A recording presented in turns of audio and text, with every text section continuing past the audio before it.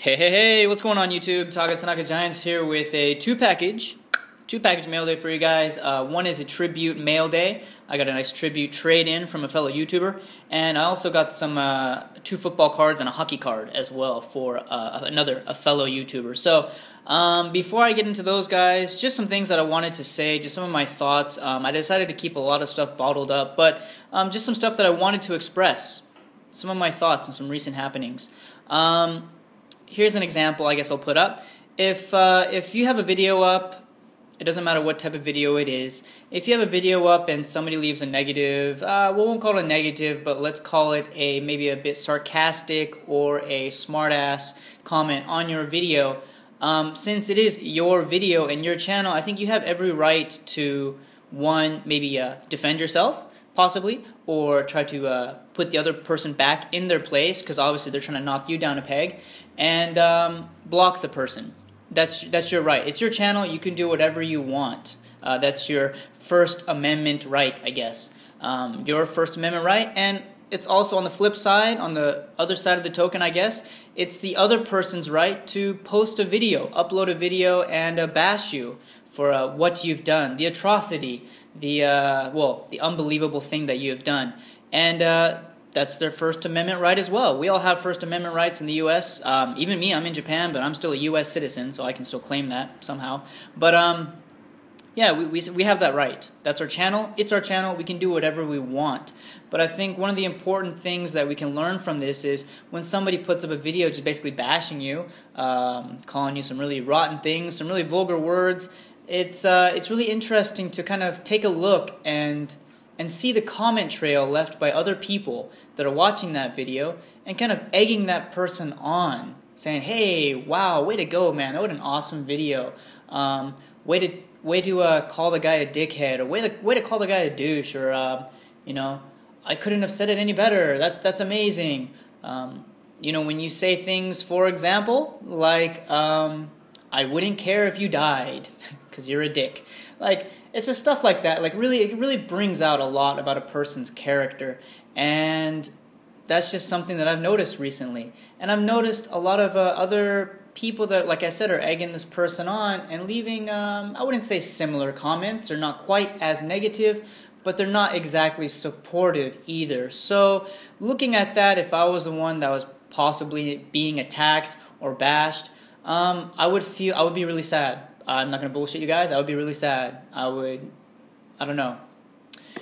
It'd be very disappointing. I'd really hope that some more people would try to help me out, maybe stand up for me a little bit. I don't know. I mean, like I said, you can block the person. Maybe you just don't care. I don't care. That's fine. He can do whatever he wants. But for me, I think I don't care about that person. You can't really change that other person. If he wants to call you a douche or a dickhead or talk about your untimely demise or whatever, then that's totally their thing. But really looking at the person's comment trail on the video and getting an idea of some of the other people in the community and going, wow, there are some people that are like that. Some people that maybe you didn't really consider them to be your friends, but people that have commented on your videos or maybe gotten into some of your contests, possibly.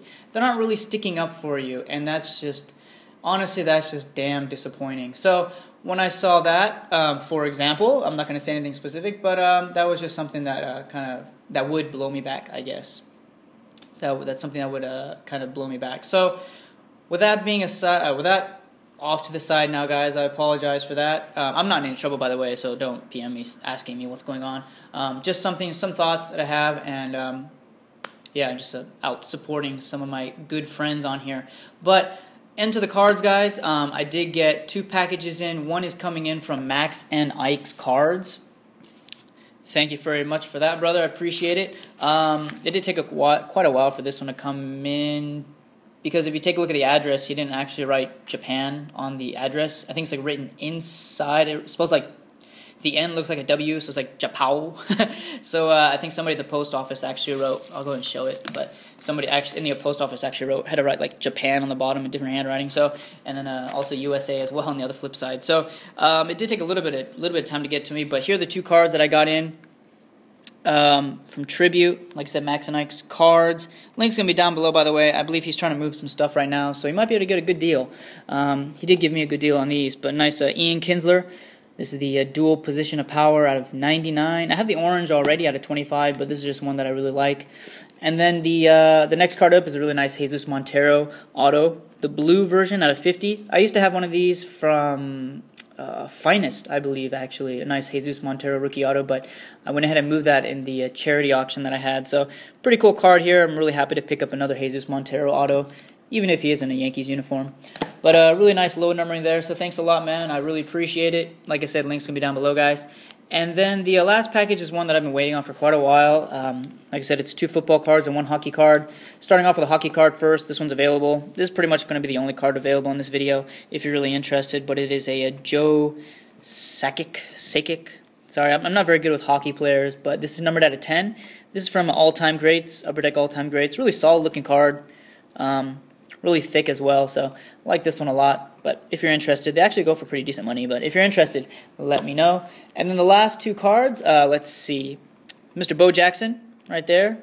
That'll probably give you guys an idea of where more than likely these cards will be going. But this one is also numbered out of 10. Really low numbering right there. Very, very cool card. And then another Bo Jackson. But this is actually the auto. This is the All-Time Greats auto, Letterman auto. Numbered, hand numbered, by the way, out of a 140. And originally when I saw the scan of this, when I picked it up, I thought that the autograph was actually on the patch, which I thought was kind of weird because I don't know why they would put blue ink on top of a blue patch. But then when I actually received the card, you can see that the auto itself is actually on some type of plastic coating, plastic covering.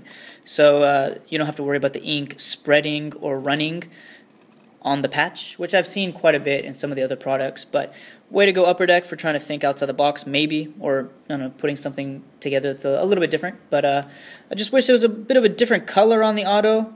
Can't really see it. Maybe silver would have been nice, maybe gold, but hey, what are you going to do, right? Maybe the silver that they used up here, they could have used over here. But anyways, yeah, so that's my mail day for today, guys. Let me know what you guys think. Like I said, none of the cards here are really going to be available, except for the hockey card. But yeah, so that's it for now, guys. Sorry about the beginning, but if you're interested in the hockey card, let me know. And yeah, happy collecting as always, guys. Really appreciate it. Talk to y'all later. Bye-bye.